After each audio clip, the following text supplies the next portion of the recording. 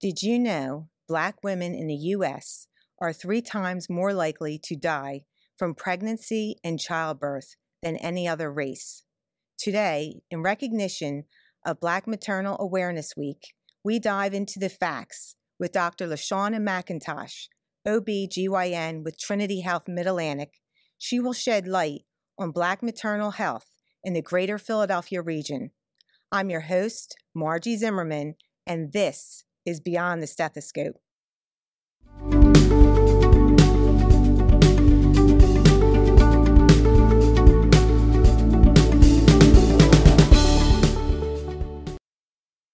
Hello, Dr. McIntosh. Hello. Thank you so much for joining us today to discuss this serious topic on why Black women are suffering the most complications from pregnancy and childbirth.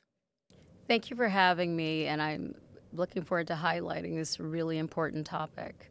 Every year, Black Maternal Awareness Week is recognized April 11th through the 17th to help shed light on the difficulties that Black women and their babies are experiencing, not only in this area, but across the country. Can you shed some light on the common problems that you see among your patients that contribute to the fact that Black women are 3 times more likely to die from pregnancy and childbirth in the U.S.? Absolutely. So Black Maternal Awareness Week was started about 5 years ago by a group of women called the Black Mamas Matter Alliance, and it was officially recognized by the White House in 2021 under the Biden administration. And the goal is to bring awareness to the racial disparities in maternal outcomes, as well as the outcomes of the babies born to these Black moms. There's not only awareness, there's also now federal funding behind it, and also a lot of research that's being put into understanding why this disparity exists. So here are some staggering statistics. One is that out of all of the developed nations in the world, the U.S. is the only one that has consistently seen a rise in maternal mortality rates as well as infant mortality rates. And that number is driven solely by the increased mortality rates of Black women. So understanding that as a statistic, you have to say, well, what is going on here? We're one of the most developed nations in the world, and we can't get this right. What's happening here? Exactly. And so we know that in our country that Black women are 3 times as likely to die as compared to their white counterparts. Again, what's happening here? And if they correct for socioeconomic status, the disparity continues. There's no protection because you're educated or because you have access to care. And so when I approach this problem, I think about it in 3 different ways. I look at it from the patient, like what is the patient bringing to the table? And truly, if you have diabetes, if you have hypertension, if you're overweight, you're going to be in a higher risk category. And so these are some factors that I can talk to my patients about before they get pregnant, about how to modify certain things to improve their outcomes. Also thinking about the patient, you think about access to care. Are they in a medical desert where there aren't healthcare clinics? Are we talking about someone who has access to care, but the care they're getting is poor quality care? And so we have to look at the person and how they are when they get to you. The second thing I look at is the environment that the woman is living in. Because as I mentioned before, when you correct for access to care and quality of care, or even educational level of these patients, it doesn't clear up the picture. It doesn't show that someone who graduated from college has better outcomes than someone who didn't. So we have to say, well, what's going on here? And we look at the women in the world that they live in. And what we're finding is that it's racism in America, not race, that is actually driving these numbers upwards. And there is a study, and it's I think the term that was coined is weathering. And that's your body's response to to being under constant pressure, under constant stress. And so Black women in this country they are constantly faced with racism in their workplace, at the hospitals, and just in society in general. And as a result of being under constant stress, they have higher heart rates, leads to a higher cortisol level, and these make them more vulnerable to having heart disease and obesity and other poor health outcomes. So when we look at Black women who have immigrated here, when they come here and they have their babies are of normal birth weights. They're more similar to the average white woman in this country. But 1 to 2 generations in, their babies' birth weights start to go down, and they start to look more like the non-immigrant Black woman in this country. So there's something that happens once they are part of this culture that adversely affects them. Contrast that to the immigrant white woman. She comes here, and when you compare the birth weight of the first child that's here, the first baby that's born here, that baby's birth weight will, with subsequent generations, the baby's birth weights will go up, meaning that her health outcomes improve as a consequence of being in this country. So there is definitely something in our culture that we need to address, and a lot of the research is looking at the microaggressions in our society in hopes of helping to mitigate some of those increased risk. The third thing we look at is the medical community. And what can I do as a physician to help to change this course? So the medical community has been inherently dismissive of Black women and their concerns, and we can go all the way back 400 years to slavery time, right, when women were treated as property. But even in the 1800s and 1900s, when we were really developing the field of gynecology and obstetrics, Black women were used as subjects. And the medical students were taught that they don't feel pain the same way. I can't imagine. I cannot even imagine. And the unfortunate thing is that it persists. These fallacies persist throughout medical education now. And they did a study of University of Virginia medical students, and they quizzed them about their perceptions about Black patients. And as it turns out, this is in the 2000s, that they still believe that Black people have blood that clots more often, that Black people do not feel pain in the same way that other races do. So we have a higher pain tolerance, and that that our skin is thicker. Not sure where that comes into play. But even as late as the 2000s, we are still holding on to certain misperceptions. Now, is there any new education that the doctors need to? Yes. Obviously, they need to be educated on this because we all come with inherent biases, right? And so most programs are now trying to incorporate some kind of awareness of what biases you're bringing to the table, because really there should be standardization of care, meaning everyone should be treated to the same care, no matter what their race or socioeconomic background is. So sad. And I hope as things will get better as we move forward.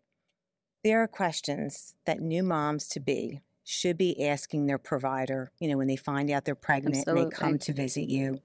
So I want to dive in to talk about some of them.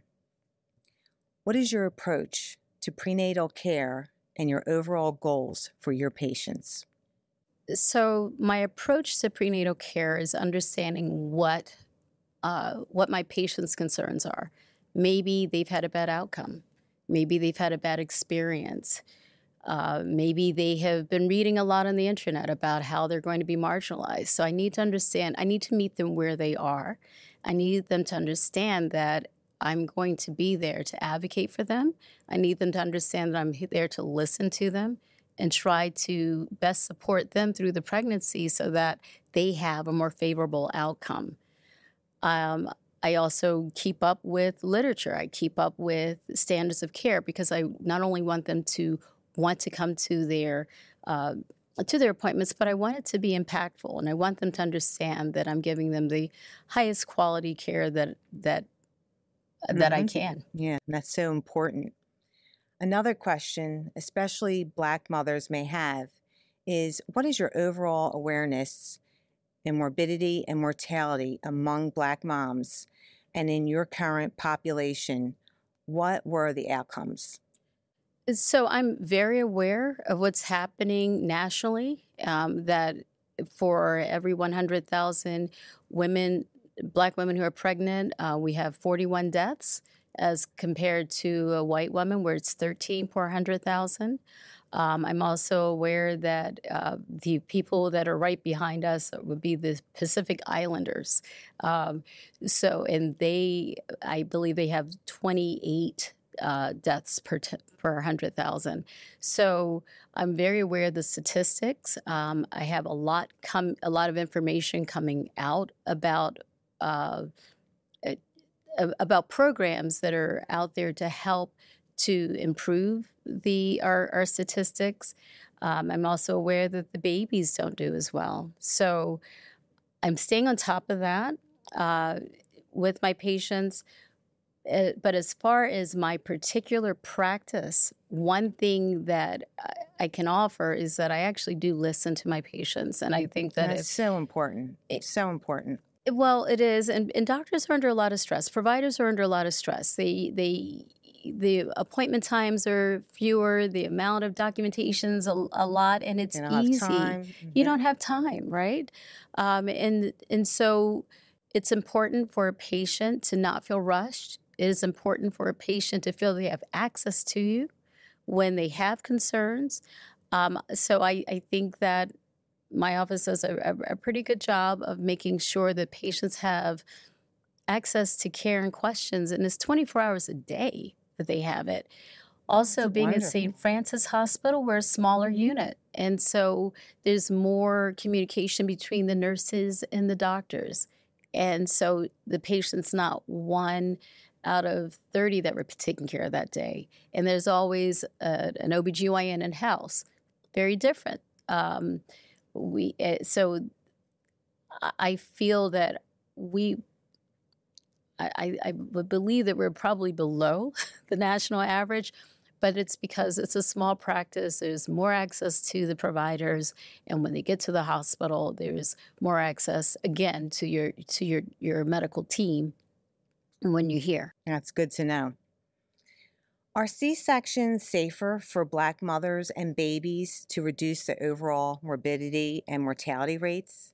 So there's no literature to support that. We still do cesarean sections mostly for concerns around the baby. If the baby's in distress or the baby's not turned the right way. It's not typically done for maternal reasons. There are some exceptions to that. But as far as what we can do to decrease the morbidity or mortality for Black women, it's actually low-dose aspirin. And also doulas. Now, is that right from the beginning? From the beginning. Aspirin? From the beginning, from first trimester. I have not heard of that. So there's literature to show that helps to decrease the number of hypertensive problems or blood pressure-related issues that we have. Even if they do not have any problems with that, that's still recommended to prevent that? Interesting. We look for risk factors and we start them on it immediately. So studies have been shown that studies have been shown. Wow. Absolutely. I did not know that. And also doulas. Doulas. Can you tell me about doulas? Sure. So doulas are patient advocates. And they have study after study have shown that when a patient has an advocate, that there's a decrease in C-section rates, there's a decrease in adverse outcomes, increase in breastfeeding, less postpartum depression. So sorry to interrupt. What is the difference between a midwife and a doula? So midwives actually do the deliveries, whereas a doula usually is a support person or a patient advocate. Oh, great. They are not trained to do the delivery. Okay, so if someone didn't have a family member for Correct. someone to be there with them. Someone to empower them. Yes, a doula would help, and it reduces Someone stress. it reduces stress, and it also, sometimes the patient doesn't know it's an issue. Sometimes the patient has no idea that what they're feeling is a marker for something that could be going wrong, a headache, right? A patient gets a headache and she delivered 3 days ago, could just be a headache because she's tired. It also could mean that she has preeclampsia, that she's about to have a stroke or a seizure. Wow. And maybe a 16-year-old or even a 26-year-old who doesn't understand medicine, maybe they wouldn't know to call a doctor. But the doula's checking in with her. Says, how are you feeling today? Oh, So now this is after the doula would still check in with them after they deliver the baby. Usually at so a they minimum stay with 6 them weeks. with a period of time. Absolutely. Oh, that's so important. And now, are doulas, are they covered by insurance? So this is state by state. I believe right now in Delaware, we are trying to find funding for doulas through the Medicaid program. And also in Pennsylvania, they have approved coverage for doulas for patients who have Medicaid. Also, you can pay out of pocket and have a doula. Mm-hmm. Well, that's wonderful. And that's something that's really good to know. How would someone go about finding a doula? Because I'm sure maybe a lot of people aren't aware of a doula and how helpful it would be to them during their pregnancy. How would they go about finding a doula? So you can definitely check websites. You can talk to your healthcare provider. I know I have a list of doulas that I You have talk worked to your with. patients about doulas? We Because a lot do. of people probably are We have a unaware of that. policy. It comes in their prenatal packet. That's wonderful. And so that's definitely an option out there for my patients. If there is if they know a midwife, midwives usually work very closely with doulas, and so you can talk to a midwife. But I would start with your healthcare professional or start with the internet, group chats about it. That's wonderful. That's good to know. I did not know that. And my last question, how would you handle concerns that may seem trivial?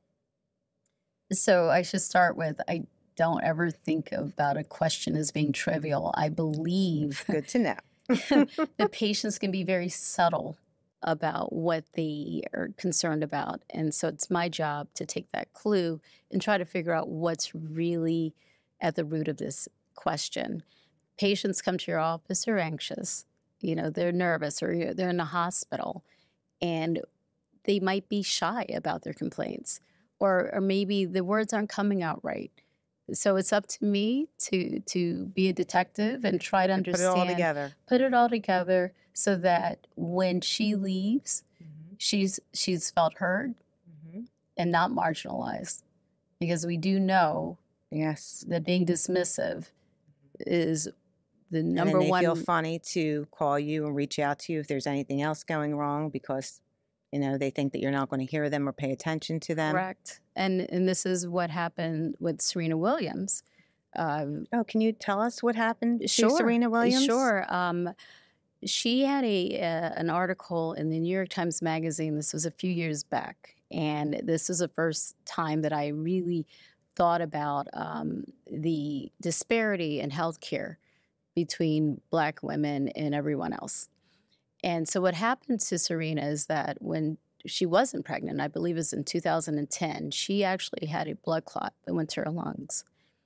So time passes, she makes it through that, and she gets pregnant, has a baby.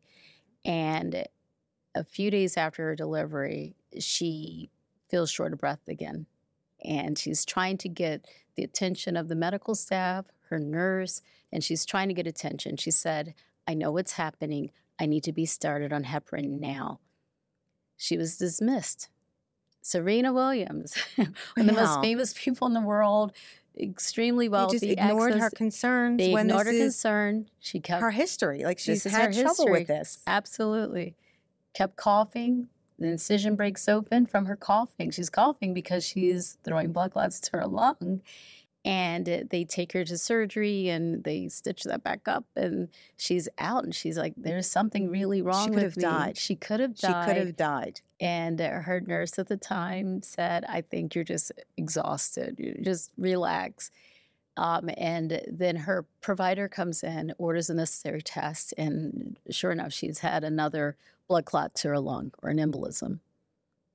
And if Serena Williams, who is, if you've ever seen her play, Yes. she ain't shy. Mhm. If she had a hard time advocating for herself, imagine what the experience is for Mhm. everyone else. Yeah, and then they didn't listen to her. That they when didn't she listen. knew that she had this before, and they still wouldn't listen to her. They still wouldn't listen. And it underscores the importance of making sure that if you have a healthcare professional who's not listening, or he or she's in a group where they don't listen, or you get there and you have no connection with your treatment team, it's time to move on. It's time to move on. The relationship between the patient and her doctor is so important, and we as medical professionals have to start to strengthen that trust again that we had with our patients, but now it's going away, or it's gone, and it's because we have on some level let them down, and it's time to get it back. And the fact that, you just have a baby, so you don't know, some people don't know how you may be feeling. So, I mean, she was lucky that she knew that she had this before. So I guess it's good if you do have a doula, someone that could still advocate for you during, when you're in the hospital and you deliver a baby and there's complications. And these complications can last up to a year. So right now, some of the funding that's going through Congress or that's being proposed is to cover patients for a year following the birth of their child. Right now, it's just, I think it's up to 12 weeks after the delivery. But women can die up to 1 year after and have it be related to the pregnancy. I was unaware of that. I did not realize that. So, and is that because, the changes in the heart, the changes how your blood clots. So a lot of the changes that happen during pregnancy, but most of them are related to cardiac issues. Wow. Well, thank you so much, You're Dr. welcome. Thank you. McIntosh, for being here today to share your insights and your compassion on the serious topic that is affecting Black women and their babies, again, across the country. And we appreciate you being here during Black Maternal Awareness Week, and we hope that in time, this is not going to happen anymore, and that Black women and their babies are going to get the care that they need and that they deserve. Agreed. Thank you. If you would like to learn more about maternity at Trinity Health Mid-Atlantic, please visit us online at trinityhealthma.org/maternity. Thank you all for joining us today. Please stay tuned for future episodes of Beyond the Stethoscope.